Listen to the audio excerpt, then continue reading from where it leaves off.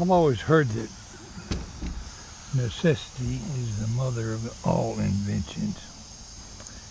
If that's true, then time is on the side of the inventor. You got the time, we'll figure out a way to do it.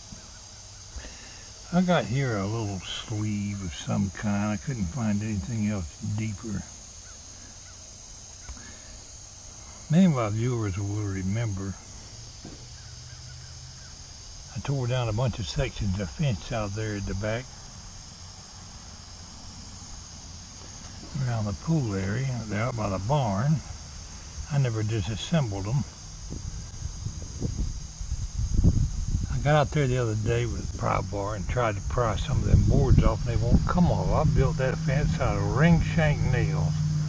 You bust, the wood's kind of old and aged, and when you pry on it, it cracks and splits. But I could still get some use out of some of that wood. I want to build a little well house around my wells out, not a well house, surrounding, whatever you call it, that goes around the well, out of wood. More like a decoration, really. I'll get around to it.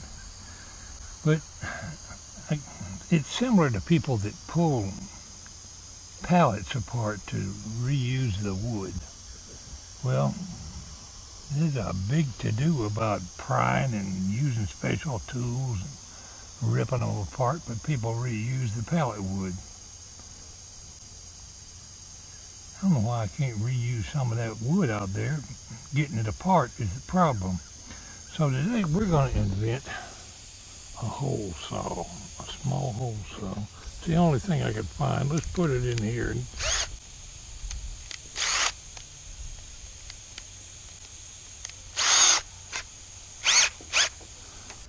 I don't remember the width, but I think those boards out there are probably 3/4. I got an inch sticking up there. My idea, say, if that spot right there is the nail head in the wood, push that against the nail head and drill, cutting around the nail all the way down to the inner board, which would be 3/4 of an inch deep. You would be left with a hole in the wood. Well, if you pull the nail out, you're still left with a hole in the wood. Don't mean you can't reuse the wood. It ain't like it has to be watertight. A few holes here and there ain't gonna hurt diddly. The biggest thing is getting them apart. Now, this might not work at all, but I'm gonna take this air grinder here. I don't have a vise out here, but on the moment you can do it right in there. See if we can sharpen some teeth on this booger enough to cut into some wood. I don't know the angle or nothing else. Let's try it.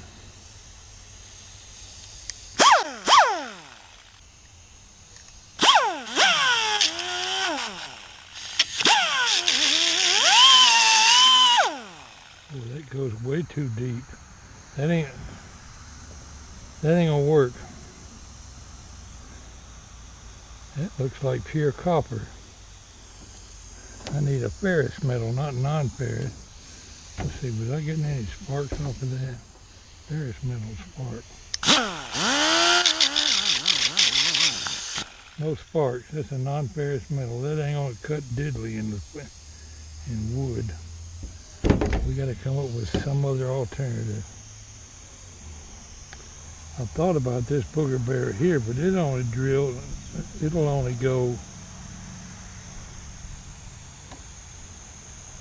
a 1/2 inch, won't go 3/4.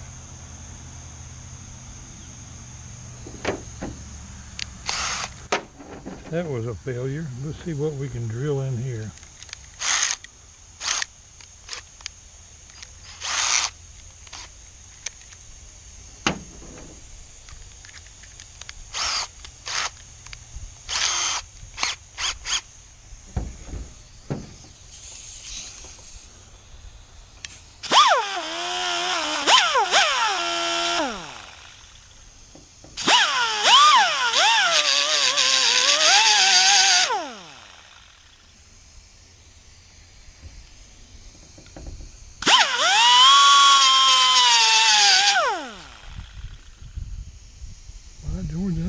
looks like a sawtooth.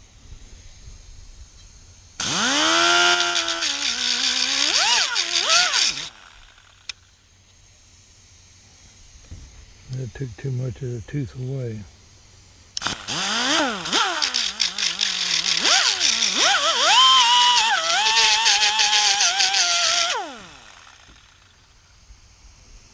Looks like we got 3 saw teeth on there now. Go for 4.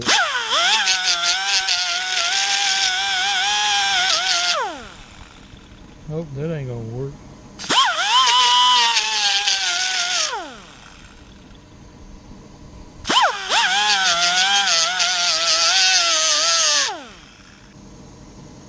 Ain't much chance that'll drill into wood, but let's find out.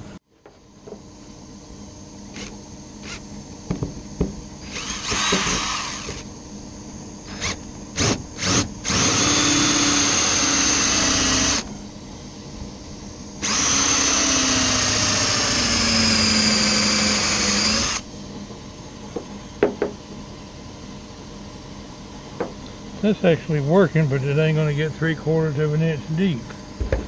I need some kind of sleeve that'll go deeper. Hose fitting. It is a ferrous metal, and I got some teeth grinded in it. I drilled it into a piece of wood, and it went into the piece of wood, but it got stuck. It was wedged in there, a split piece of wood to get it out. So I grinded down the tapered edges. This was a part that slides up inside a hose. You'd put a hose clamp in there, but it was a fitting similar to one of these. I grinded off this raised area here so it would fit in my drill. And then I was left with a chunk of wood in the hole I had to clean out. But if I'm drilling around a nail head, say this is the nail head. I'm drilling around a nail head to get all the way through that block of wood, that piece of wood. When I raised up, the piece of wood ought to stay in there. The nails should hold it in there. I should be left with a nail sticking up about that far with wood around it, providing this works. I don't know a better way to know if it works than to go out there and try it, so that's what we're going to do. I was going to go out to the barn, pick up one of them fence sections and put it on the sawhorses and try it, but I don't know why I can't figure it out if it works right here on this existing fence line. We're going to try it. I'm going to sink it into this wood around that nail.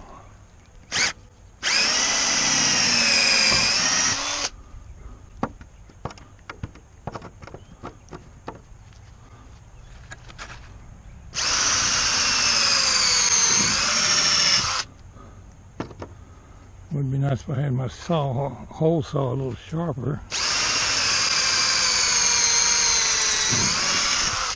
Oh my goodness, that pulled out the nail. Yep, that's a ring shank nail.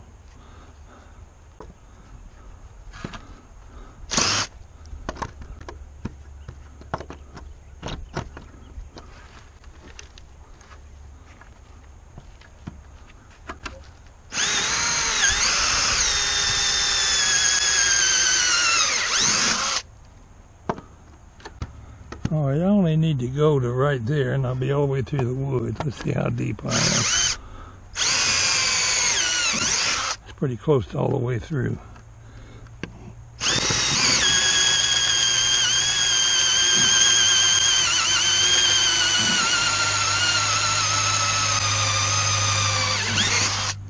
Need a better hole saw, but I think I'm through. Yeah, that's loose.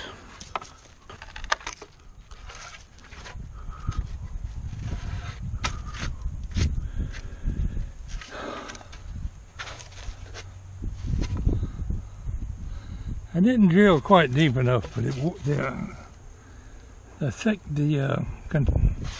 the idea works. That was pressure treated wood. It might be quite adequate enough to get some decorative reuse out of this old wood. Let's try another one. I think I better have to go back and sharpen this thing a little better. Put a little oil on it maybe.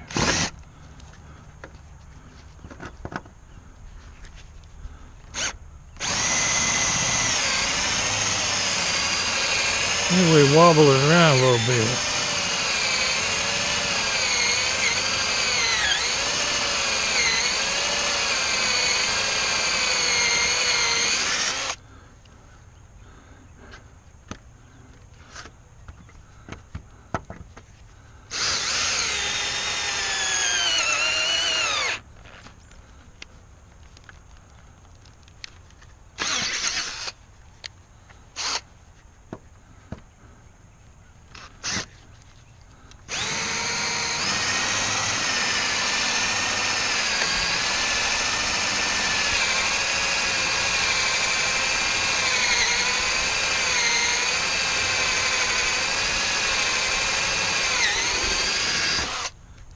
You can feel when it goes through.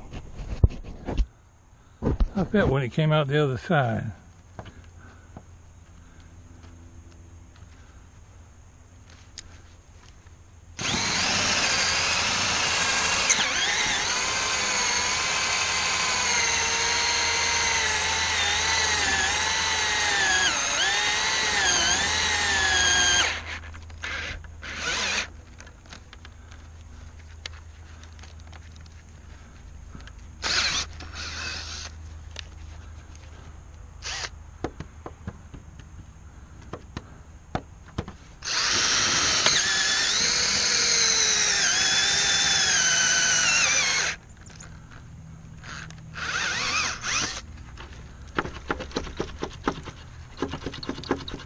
It is clearly loose. I mean, if you want to use that wood, we can always make up some wood putty to put in that hole. I think I can get some decorative use out of some of that wood. And the concept does work, leaving a hole like that. Problem is to have a hole saw that halfway works right. You couldn't buy some aged looking wood like that.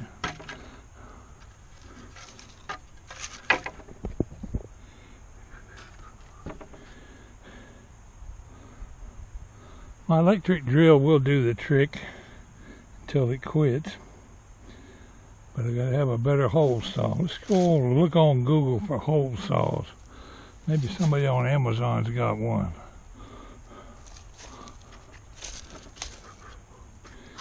You ever put a fence together and you think you might be able to take it apart sometime? Don't use ring shank nails. Well, we had fun tinkering with it anyway. Okay, I didn't invent anything that hadn't already been invented. Problem is, when I sharpen my little teeth on here, this is mild, very soft metal. Hasn't been heat treated or hardened or anything else. So after I drilled 3 or 4 holes, the teeth were wore down to a round nub. So my little homemade drill bit ain't gonna work without some kind of heat hardening treatment.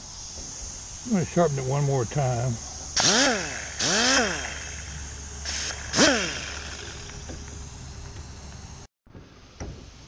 Let's drill 1 hole, see how she do.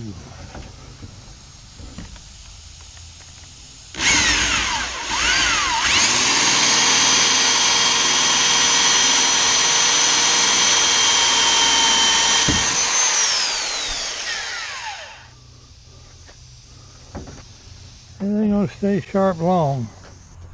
They make one, it's called a screw extractor. It costs about 15 bucks from Amazon plus $4 shipping. There's bound to be something I can come up with to make my own. I need some harder steel.